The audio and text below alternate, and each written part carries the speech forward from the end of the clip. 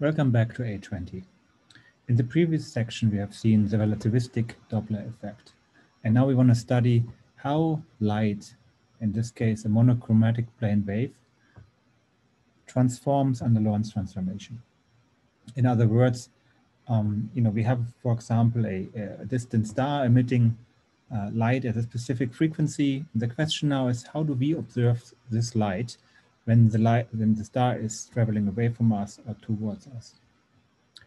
So here you see our monochromatic plane wave. We have an amplitude A and then just a simple cosine, which is a function of x, y, and t time.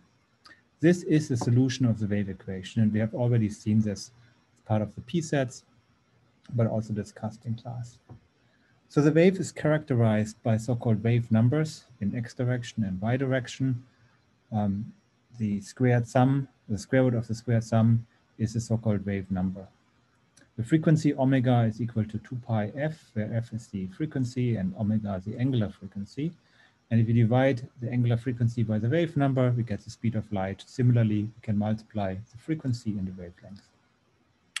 Okay, so as the first activity, I will ask you to now see that how does this specific wave transform under Lorentz transformation? As a reminder, we have seen that the equation which governs how this light propagates is invariant under Lorentz transformation. But now we want to investigate what happens to the wave itself.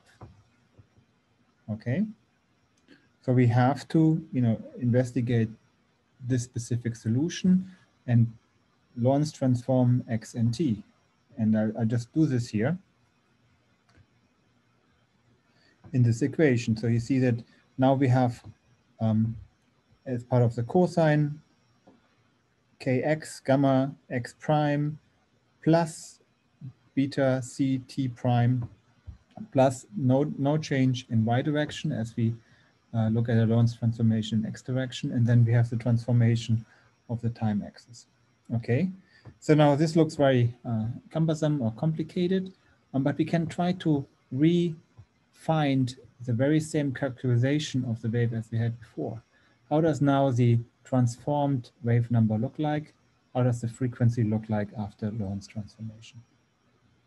And so we want to identify the individual terms kx prime, or we label kx prime as the parameter we find here in this solution, in this Lorentz transformed solution. And we do the same for omega prime. And you find the solution here. So now there's this angle cosine I defined as the angle with respect to the line of motion. Omega prime is now the baseline frequency and omega the one which is detected. That's just a matter of changing the direction of beta with a plus and minus sign. But if you use that definition, we can now discuss the result. So as part of the discussion, we can look at the specific case where the wave is moving towards us. Okay, so theta is equal to 0 and beta is positive. In this case, omega is larger than omega prime. And so the frequency is going to be higher. So the detected frequency is going to be higher, blue shifted. So if we have a situation that a star is moving towards us and emitting light, the light is detected by us, maybe by our eyes or by a telescope, that light is going to be blue shifted. It's going to go to higher frequencies. The opposite scenario is where theta is equal to 180 degrees and beta equal to greater than 0, or the other way around. We could have defined this also as theta equals 0 and beta negative. In this case, omega is smaller than omega prime, so the frequency is lower, meaning that the light we observe is redshifted. And therefore, this term redshift is a measure of whether or not the source of light is moving towards us or away from us. And the larger the redshift, the higher the velocity is of this object moving away from us.